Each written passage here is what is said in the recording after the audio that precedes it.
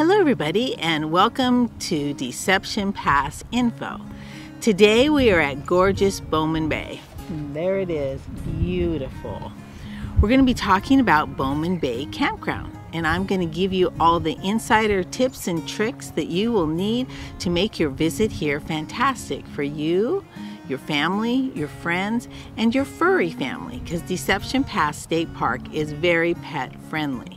This is a 19-site, standard site campground and one full hookup site. The standard sites have a picnic table, a fire pit, and there's also a bathroom with flush toilets and hot showers. So after a day of hiking, kayaking, and all kinds of other fun things, you can have a nice hot shower and then sit by your fire and look at this beautiful sunset here.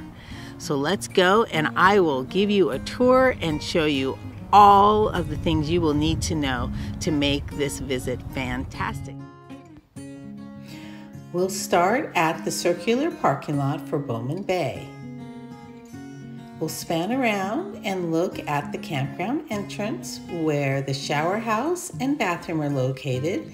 Here is the information board that has a park map, contact numbers, and also works as an after-hour pay station. The campground is set up in a simple loop formation. You have part of the sites that are down by the beach, some in the middle, and some up on a hill in the forested area. The first site we're going to look at is Site 271. This is the full hookup site. Then we'll span back around. The road is paved. And as we look at the fork in the road, this is where the one-way loop starts. You can see the sites that are closest to the water to the left. And you see the waters of Bowman Bay.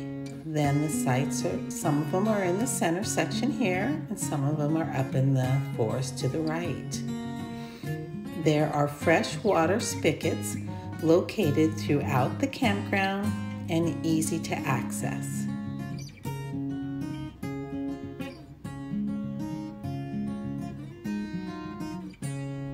Here is the view of Bowman Bay in the water from the center sites and the sites that are up on the hill that are nestled into the secluded forest. We are looking directly at some of the center sites. The next thing I'm going to show you is my favorite site. That is Site 279. If you can reserve this site, this is the one you want. It is secluded and has the best of all of the features of Bowman Bay Campground. Here's where you park your vehicle. Then we'll look over here at where you would put your tent on this elevated platform here. It's nestled back in the forest. You'll see red cedars and large Douglas fir and lots of huge sword ferns for the quintessential Pacific Northwest feeling that we all love. Now we'll walk up on where your tent will go, and I'll show you why this is such a wonderful campsite. As we swing around here, look in the distance and you'll see some people walking. They're walking on the hiking trail that leads out to Rosario Head and the tide pools. That's a very popular hiking trail. So you'll have easy access to that hiking trail, but back far enough that you feel secluded also. Then you have a bird's eye view of the water and the beach. This is really my favorite campsite for this campground. The next campsite I'm going to show you is my second favorite, and that is Site 280. This site, the big plus for this site is that it has unimpeded water and beach views. It is nice and flat for your tent, and you can back your RV or vehicle right up in there. The pros or con is that it's right next to that popular hiking trail out to Rosario Head and the tide pools. That could be a plus if you like to jump right on the hiking trail from your site, or a negative because it could be a little busy. But here's your water. I'm going to span over and you're going to see two people standing. They're standing on the actual hiking trail, so you can see how close that is to this site. Now we're going back out to the paved road, and I'm going to show you the sites on the lower loop.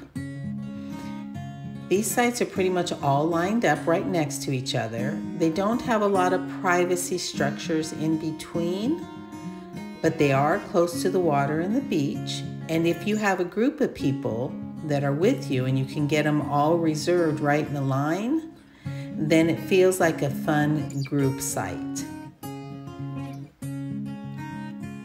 Now we'll head back out to the entrance where the shower house and bathroom are, and the pay station communication board. And what I want to show you now is how close all the sites in the campground is to beautiful Bowman Bay, the beach and the water. It's a short walk down a hill through a beautiful green grassy meadow. This is a perfect place for you and your kids to just romp and play. We'll walk down this hill, and in the distance you'll see the structure. This is a picnic shelter made by the CCC in 1933 during the Depression. The CCC is the Civilian Conservation Corps.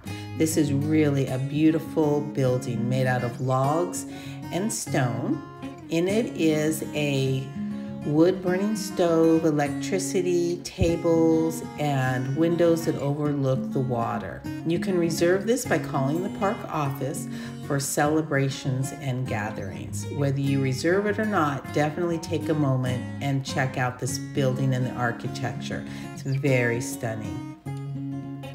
And here is gorgeous Bowman Bay, with its crescent-shaped beach and beautiful waters. Along the beach here are these large fire rings.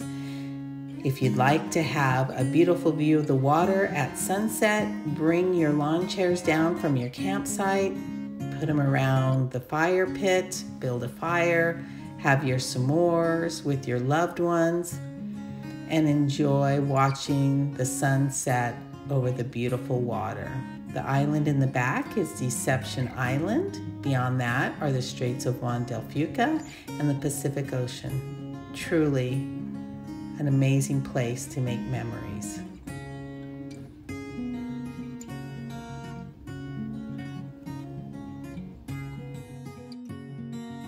I would like to thank everybody for tuning in and watching this video on Bowman Bay Campground. And I hope it provided you with lots of ideas and information to make your trip here just fantastic. Come on over to my website at deceptionpassinfo.com. There's a lot of links and blog posts, and check out my other videos on this area that will give you tons of ideas of fun things to do while you're here.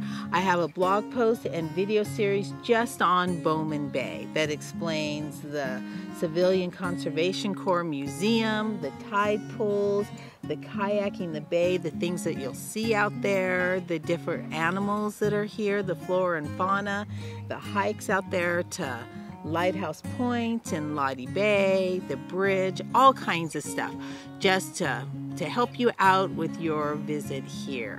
And don't forget to hit the subscribe button and ring the bell so you can get notified of all kinds of other information and videos that I'll post about this and surrounding areas for your visit. I'd like to thank you again for tuning in and can't wait for your visit. Thanks so much.